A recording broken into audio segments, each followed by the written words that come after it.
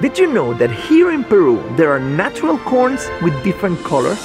Here are 3 things that will blow your mind about corn in Peru. Number 1, the colors.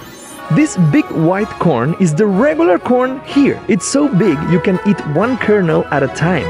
But they actually have more than 50 types of corn, all with different shapes and colors. Corn. Number 2, they drink corn juice. They make it from this purple corn and it's delicious. It's called Chicha morada del Perú. And number 3, instead of popcorn, they have imploded corn. They call them canchitas. The popped part is inside the seed and the outside is crunchy. Come to Peru and try the most special and colorful corn in the world. Corn. This is Anna's theory. Let's keep it creative.